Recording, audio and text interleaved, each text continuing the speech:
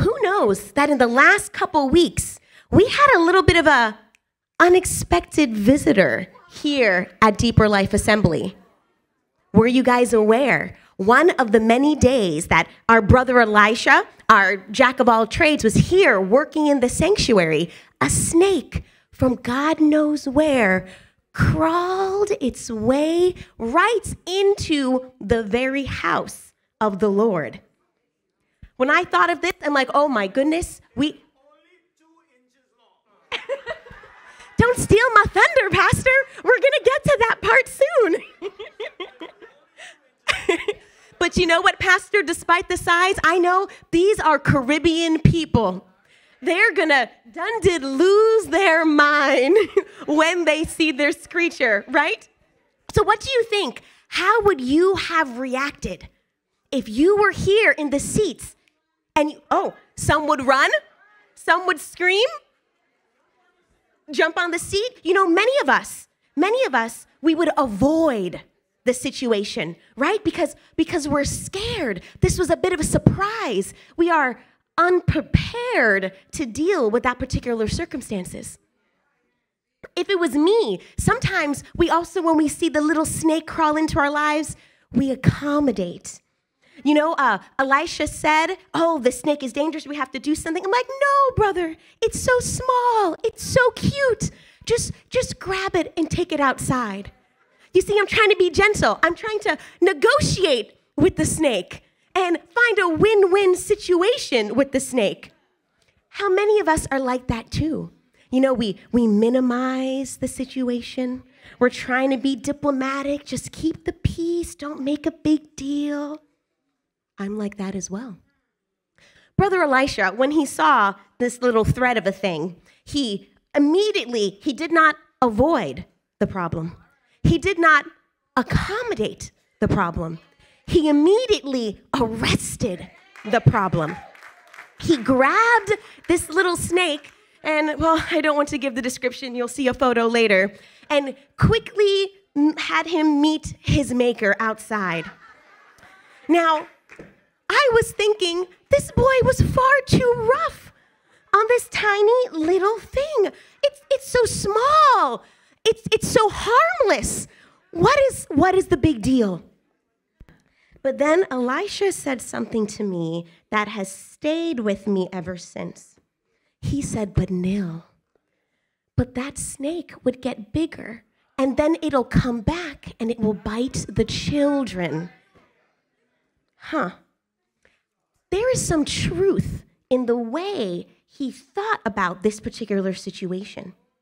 You know, oftentimes in our own lives, we see just little issues here or there that are not a big deal. They're no danger to us. They're very minimal because we're strong and we're mighty in the Lord. We're big enough to handle it. But there's 2 things we sometimes forget. Number 1, unaddressed problems, even wrong thinking that you may never see or speak about, always has a habit to grow. In fact, not just in the natural does the situation grow, but the word tells us in the spiritual, even if you cast out a demon and you clean up the house and you don't put anything inside of that place, it'll come back with 7 more, and now you're worse off than you were before. So number 1, the little snakes have a tendency to grow. But then number 2, we are not the sole inheritors. We are not the only ones to bear witness to the situations and the way we handle them in our lives. In fact, everything we say and do leaves a lingering effect for those who come after us. And we have to be conscientious of the downstream effect, the lingering consequences, or even more subtle, the precedent that it might establish in your household. Let me give you a little illustration. A couple years ago, when I was a youth pastor, the young men and women that came around me, they, praise God, they had a strong sense of justice, of how they wanted their youth group to be handled and how they wished things were handled in the church. They would often tell me all the time that they so badly didn't want to gossip or tear each other down or be an enemy to each other when situations were to arise. I appreciated the intention behind what they said. But I also observed that when problems did arise, they often behaved exactly as they said they never wanted to do. And the thing is, I know that they agreed with what they said because the way they spoke came from their heart. But the thing is, when a circumstance arises that feels beyond your capacity, or when you're young and you don't quite have the emotional maturity to resolve that situation, you default to what your experience and your observations have shown you in the past. This is something every human does. So my title today is, next slide for me, the generations. You see, I have my little theme, reaching the nations through the generations. And here's what I mean by that. We often think of building the kingdom in terms of breadth, but not in depth. We look as the kingdom as, Judea, Samaria, all the world that's here and now, just getting farther and wider. But in reality, the kingdom is also yesterday, today, and tomorrow. For the 2,000 years since Jesus Christ has walked the earth, we look at our population as, 7 billion people. But there has been 37 billion people that have walked the earth since that particular period of time. You see how the scope is much wider when you pull that extra dimension of time. So we also must be cognizant of how we are setting ourselves up for a legacy of righteousness. I feel, next slide for me, that the best way that we all can do that is when we have biblical examples or even the little everyday situations that come and irk us and we think it's just an inconvenience. These are actually blessings from God because it gives us an opportunity to draw out lessons and applications from yesterday so we can release that knowledge into today. Oftentimes that release is predicated on knowing how to unbind the way that we were thinking, the mentality, some of the shackles, some of the generational curses and natural struggles that we've had that keep us bound today, so that when we're planting seeds, we're thinking of tomorrow. There's a song that I love. I make Rebecca and I play it on the way home when I drop the girls off, and it goes. I'll just sing a little bit for you. Forgive me, I don't know what key it's supposed to be in. Remind me of this with every decision. Generations will reap what I sow. I could pass on a curse or a blessing to those I will never know. The song goes on to describe how sometimes what your great-great-great-grandmother has done has led you up for success or pain. And as a reminder that even the things that we do, our children, our grandchildren, our great-grands, those we will never see, those we may never know, will eat the fruit of our choices. So join me on this little journey. And all that's half my sermon right there. So let's see how well we're doing. Next slide for me, sir. So I'm going to tell you a story about a crooked crown. You could say the story of Abimelech is a tale of a rock, a thorn bush, and a simple betrayal that led to a cataclysm of circumstances that ended in tragedy. In Judges 9, you can read the whole story, but I'm just going to help paint the picture for you a little bit. Abimelech was one of the many sons of Gideon. Gideon had 70 sons, although there was something special about this one. His mother was from the town of Shechem. And when he realized that he would not be able to participate in the glory and the inheritance of these other 70 brothers, he concocted a little plan. He was going to go to his mother's clan and have a little chat with his uncles and say, if you had to choose, have those 70 other men in Gilead to rule over you who don't even know anything about us and our ways in this city, or just me, a brother like you. Who would you choose? The people of Shechem, very keen on their own self-interest, decided, what Abimelech says sounds pretty good to me. They gathered up some 70 shekels, which is quite a sum of money. It was enough for him to hire a band of rowdy, reckless men, mercenaries, who in their nonsense and chaos went back to the town of Gilead and on one rock slaughtered each and every son of Gideon. The same Gideon that delivered all of Israel from the Midianites. And you know what's crazy? No one said anything. No one said anything. After Abimelech does this, his rowdy bunch and all of Shechem think, oh, well, we're in smooth sailings. They crown this fool as king. They crown him as king, and the youngest son, so I guess they killed 69 of the boys, who escaped, pronounces a curse on them. He likens Abimelech to a thorn bush, the least of all the trees, who for their own convenience has gone down to the very rung, picked up the dregs, made him king, and the son says, if you have done right by Gideon's house, then, live in peace with your new warlord boss over here. But if you have treated us with contempt and evil, then let the Lord allow a fire from that thorn bush to eat up all of these people.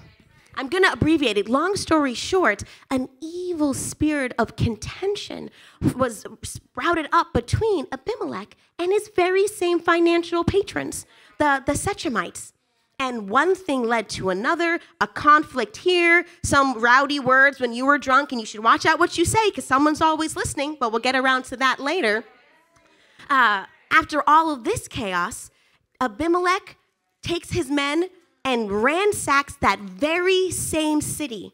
He not only drives out the rebels, but he takes it upon himself to when the women and the children and the people that are just the inhabitants of that city run to their strong tower for safety, he lights this thing on fire and kills every single one. In fact, he goes to another city, tries to do another thing to another set of women and children and men that were not a part of this generational chaos, and tries to light their strong city on fire. But luckily, there was a sassy lady who looked down, saw the bug beneath her, popped off a stone, fell right on the man's head. And in that strange turn of events, that is how the Lord avenged the wrongs done and cleaned up both the wickedness of Shechem and the wickedness of Abimelech's house. Now, this is the kind of thing y'all can hear in a telenovela, right? You can't make this up. But if you really think about it, this story started long before Abimelech. You see, this story started with Gideon. So let's look back a little bit. Give me the next slide. And we're going to look at the ways where this situation, forward for me, where we avoided, where we accommodated, and where God now had to intervene and arrest. You see, Abimelech, remember I said it? He was a son of Gideon? He was kind of a son of Gideon. And Gideon had many wives. This man had many wives, yet he still took it upon himself to also have concubines. You see, it's the area where you lack self-control. When you open that door for yourself, you have opened that same door for anyone else. And now they can intervene and influence your situation. So it is where you prostitute yourself is where you're also implanting a snare. Now, I know none of us are prostitutes, currently seeing prostitutes. I know these are strong words. Please be gentle with me. They illustrate a bigger concept that we can apply to the little things. Maybe we're just prostituting ourselves with the way that we dress when we want to get a little extra attention, or we think it'll give us a financial advantage where we are. Or maybe we prostitute ourselves with the types of morals or the morals that we say we believe in, that we know is against the Lord, but we think it's easier than to have any trouble or to have a discussion. There's little avoidances that we do every day. What I think is very interesting is that this concubine, if you read on, it says that she was a slave girl, but she was from Shechem. Now, see, what I was thinking about is Gilead and Shechem, they might have some conflict between themselves, but they're all part of the house of Israel. And long ago in Leviticus, when the Lord made allowances for some of the foolishness that we did, he was very specific. Like, oh, if a foreigner lends money from you, you can add interest, but you don't charge usury to your own brothers and sisters. You are not supposed to go capture and enslave your own brothers and sisters. So if this woman was a woman of Shechem, that means that she was also an Israelite. Why was she a slave girl that he was yanking around to begin with? And I know that God did make some accommodation for some of the way things were then. He said if you were in debt and you sold yourself into slavery, so this is something that Israelites could have done, but they were given a period of time to redeem themselves. And even if they couldn't afford to redeem themselves, once a cycle in the year of Jubilee, these people were released back to their hometown. Yet this girl was still a slave girl and a concubine, it seems like, for all of her life, long enough for her child to grow up and have this rebellion. So what I also realized is that where you compromise your standard is the very same place where you've compromised your own security. Because this situation really should have never happened to begin with. But he's probably not thinking when he sees this cute little 16-year-old, however old she was, that, 40 years from now, she's going to have a kid, and this kid is going to slaughter each and every other descendants of my line. You see, but you have to think generationally. You have to think in decades, y'all, and not just minutes. Next slide for me. So where do we sometimes avoid dealing with the little sins? I think we're pretty good. Like, we're not out there seeing wildly unrighteous things, and we're not out there saying all these evil and unjust things. Well, maybe a little, right? We can be a little feisty if we don't need to be.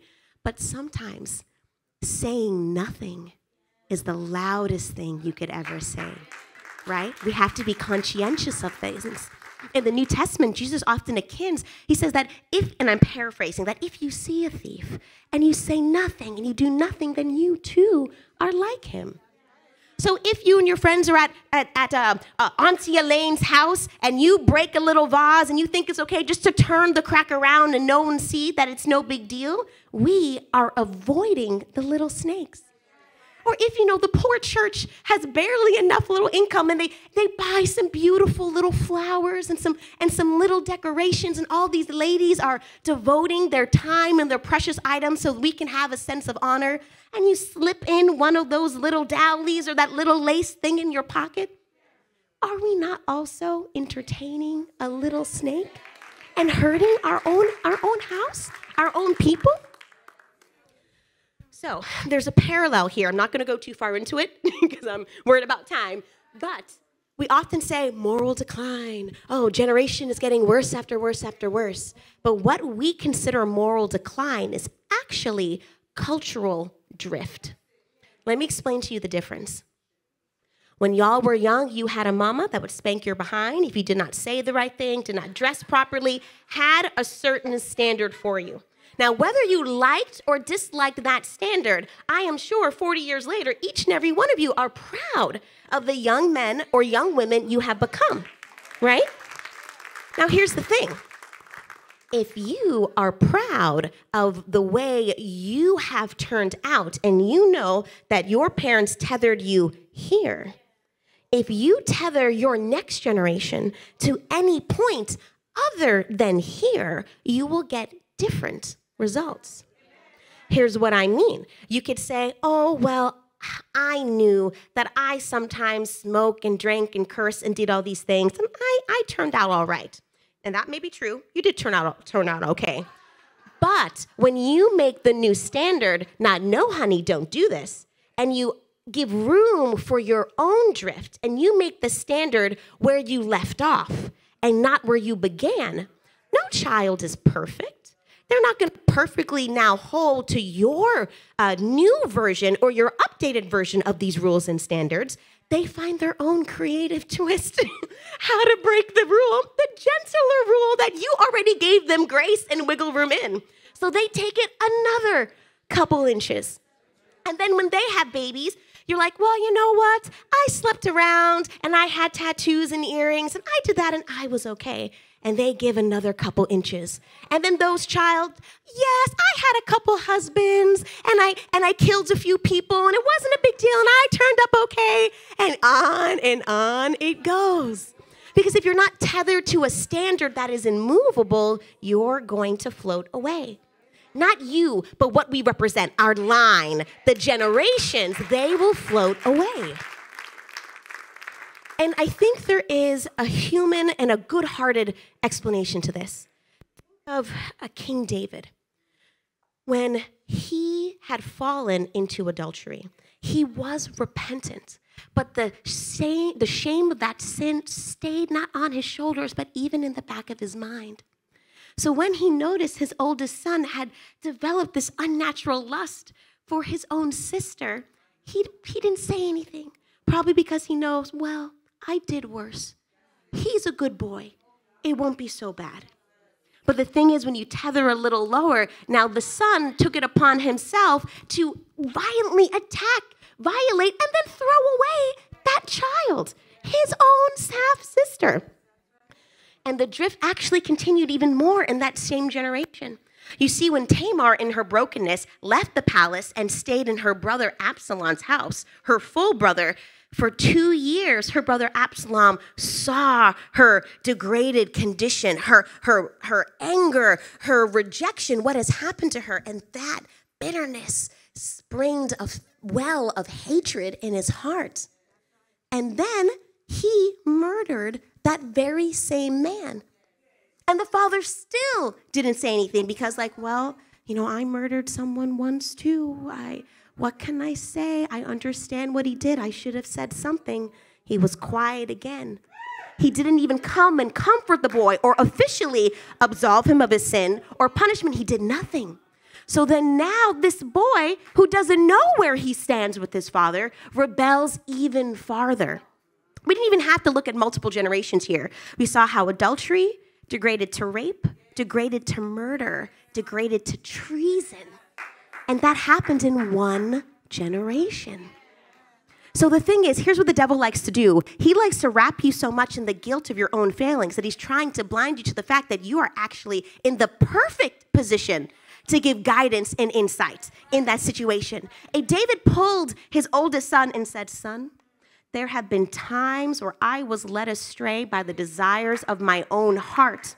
And I had to learn the hard way that you cannot believe your feelings or be guided from them. How much better would this young man's story would have been if David, rather than hiding his fault, was honest before his children, used it as a launching pad. In the same way, where you have done well, your strengths, they are the perfect place to inform your children. This is what I've done and it's worked. But guess what? As you go on your life, your weaknesses, your failings, your mistakes, they are also the perfect place where you can come in and be honest and guide your children. God can redeem them both. Don't be fooled that you cannot say something just because you struggled with it. That is a trick. Just like even the apple, it's a trick. All right, next one. All right. So there's ways that we can avoid things when we know it is not right in our heart. We turn a blind eye, opens the door to future mischief. But think of the ways also in this story that our people accommodated sin. Don't you think Shechem knew that Abimelech was not the rightful king, not the rightful heir? But you see, they have their own little agenda and thought it would give them an advantage. They accommodated because they were motivated by self-interest. You know what I think is so funny? You know where they got the money that they gave to Abimelech to go and hire those murderers? from one of their very temples of Baal. It says they took the silver from one of the Baal temples and they gave it to Abimelech. So the things that you devote not unto God, but unto idols, that also is a snare to us. So think of all the times where, I made a $500 pledge and I could either spend $250 on this new equipment I decide I need, or I can sacrifice that amount and give it to my pledge. Can I tell a little story? Am I allowed? Okay. There was a particular time my parents made a pledge for $1,000 a couple years back. Now, the money never came. They were struggling like, we're so sorry. We're in this bad situation. Can you absolve us from this at the time? Now, later, when we were trying to buy a home for this new construction, there was a company that would give us this lot or secure it with a $1,000 deposit. When we needed this home and we were still in this desperate situation and we didn't know where to go, we somehow was able to pull together the funds for the $1,000 deposit. But here is the thing. When you plant your seed on any ground but God's ground, and we talked about this and that's a part of a testimony, so not exposing anything here. That very same company that took our $1,000 turned out to be shady in a lot of different ways. So we ended up losing that $1,000 that we just told the Lord a couple months back that we didn't have to give. Now we have no 1,000, no pledge, and no house, right? That is what we do. We pray for something, and when we get it, we conveniently say, I don't have it for the Lord. Let me give it to Baal. Or whoever is Baal. Whoever it could be. Do you know who Baal is? Anyone but Jesus, right? Because... And here's a lesson that we love to talk about this.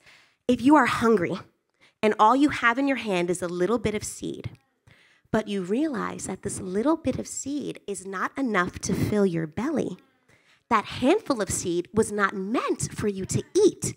It was meant for you to plant. So my parents, when they saw this and looked back and saw like, what a ridiculous situation. Next time we have a little bit of seed, however small or meaningless we think it is, don't eat it, plant it. Because when you plant it in the house of God, he is faithful to let it spring up and cover your needs. Amen? So that is a way that we can avoid us accommodating by self-interest, being cautious not to devote our resources to idle purposes. But remember how I said in the time of the rock and the killing of the 70 boys, how all the Israelites said nothing?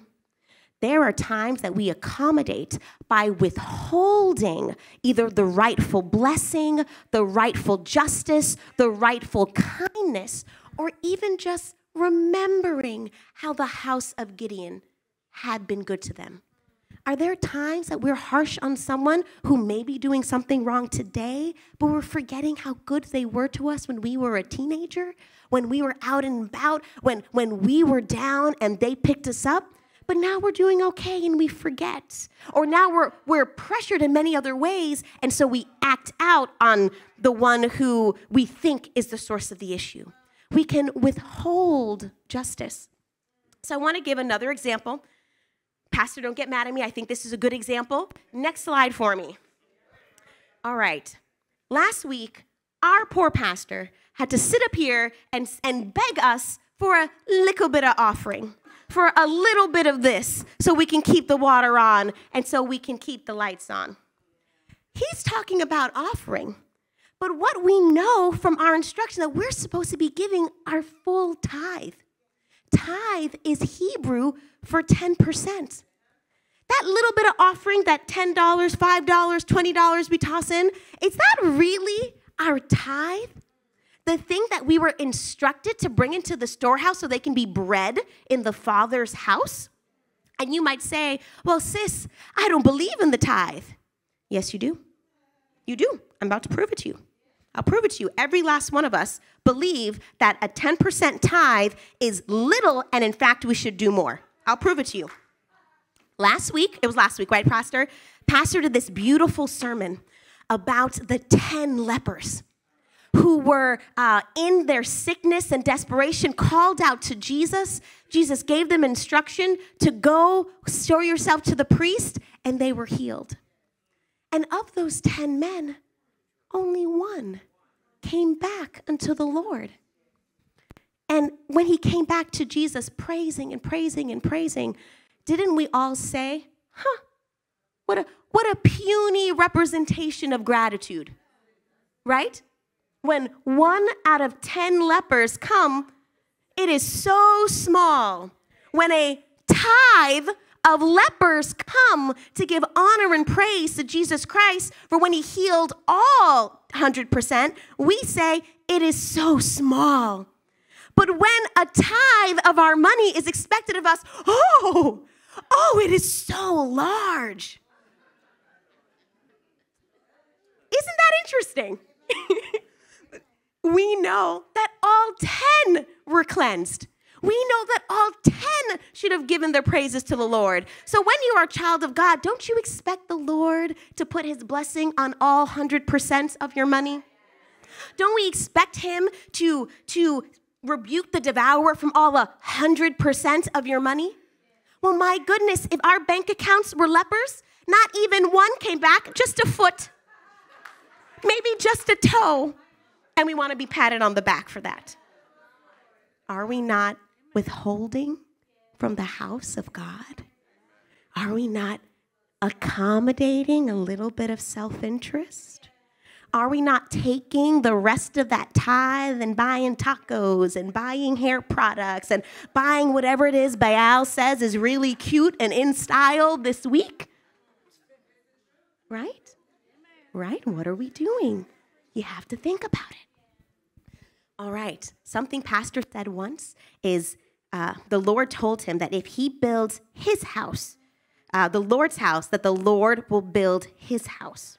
Now, that was a promise given to Pastor, but as one of the sheep of Pastor Amar, I think that also very much applies to all of us, right?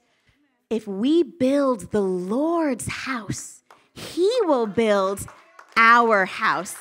Amen? So I feel like maybe, Pastor, I'm at my 20. So if you guys want, I can give you notes for the other future, or we can slide through real quick. How much time do I have? Give me an exact minute. Okay. Well, in 3 minutes, let's see what we can do. I'm not going to talk about all the ways that God was forced to arrest the situation. Just know, I may have a little joke there. Go ahead and read it. You'll see about a man named Gaal who said and did the same nonsense that Abimelech did to stir up the people, this time against him. And that reminds me, something girls would say in school, you know, if he cheats with you, he'll cheat on you. So there is always another Gaal in your situation. So when you cause trouble for one, there will be someone else coming and causing that same trouble for you. But we're not going to talk about that. Let's skip to the last bit. Something I want to talk about is how can we arrest the progress and path of the snake so God does not have to arrest it for us. One of them is obvious. We know 2 Chronicles 7:14, you can go ahead and go to the next slide, says that if my people who are called by my name will humble themselves, essentially we know that if we turn back to the Lord, we repent and we let go of whatever little snake accommodation, little avoidance that we're doing, God will heal us. But there's one other method that I think is perfect for our house. Next slide. In John chapter 20, verse 23 is a verse that often goes unnoticed. Next slide. Whoever sins ye remit, they are remitted unto them. And whoever sins ye retain, they are retained. In other versions, it says, whoever sins you forgive is forgiven them. And if you retain them, it is retained against them. Last slide for me. So repenting means to turn yourself. But remitting means, just as Jesus Christ said, oh, take up your mat and walk, or to the man coming through the ceiling, your sins are forgiven. He has given us the power also to release our brothers from the debts, the sins, the offenses, the angers, and little trifling bitternesses we hold against them. And of course, we know that self-interest, if you do not forgive others, you will not be forgiven. But guys, it's bigger than that. When we do not remit our brother's sins, but instead we retain them, don't you know that we are all in the same body? So when you are retaining sins from your same body, don't you know you're just posting debts up against the same joint account that we all share here as Deeper Life Assembly? And then we wonder why the coffers are getting low. We are charging each other, and we're pulling the same money that we need to feed us. You see, that is one of the ties, one of the traps of the snake.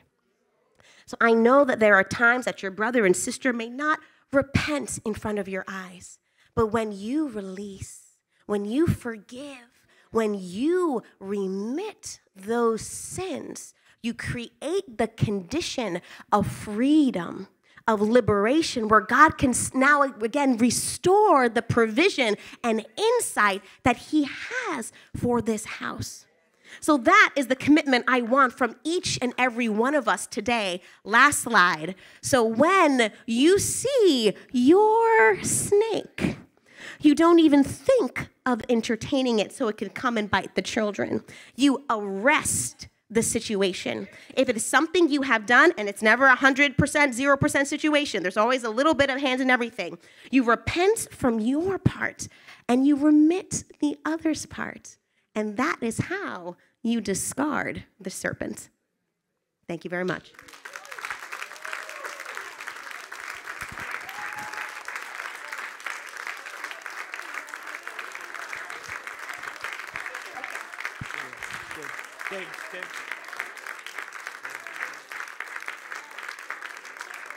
Hallelujah. Give him praise.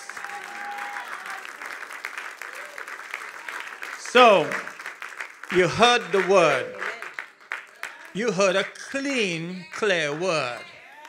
You heard a word with instructions. Now, how are we going to respond to that word? If you want this young pastor to pray for you, kindly stand to your feet. She will pray with you how to deal with these issues. If you need that prayer, go ahead and stand, please. Now you can say, we all in some way, whether we recognize it or not, have a need. We all Yes. can do a little house. We have issues, we have needs. All I want you to know is to season this word with a prayer. Amen. You pray for them. Amen. Yes, sir. Oh, Lord God, Heavenly Father, thank you for the way you make all things clear and all things new for your people, Lord. We come to you, Deeper Life Assembly, as a house that loves you and has kept you as king over our fellowship, Lord. But we know there are places where maybe we have been silent at the wrong time or harsh at the wrong time, Lord. Forgive us, whether in our communal life, our career life, our personal life, Father, where we have been used by the enemy. But Lord God, where there are places where there is brokenness and where there is pain, we ask right now that your Holy Spirit will meet each and every one of us. Break the chains, the lies, the twists of truth from the enemy, and bring in a flood of revelation, how to handle our conflicts, how to be transparent before the Lord our God, and how to be loving for the fellow sheep, even some of them goats, here in the house of the Lord, because we know Jesus Christ died for all. Therefore, all are able to be saved. Lord, if there's anyone in the house today who has not yet made that full commitment to open their heart to the Lord, to let the Spirit of God seek and search it and take out any unclean thing and remake any broken thing, Lord God, I hope that they will feel you tugging on the edge of their hearts, God, and that they will hear Jesus's knock and they will open up to him. And if that's you, we're all going to repeat it, but in your heart, say it with all of your mind, your spirit, your soul. Lord God, Lord Jesus Christ, I know I am a sinner. I know that I cannot perfect my way or know my way myself. Oh, Lord Jesus, thank you for dying for my sins. Lord God, open up the way before me, how I can walk with clean hands and a pure heart before you.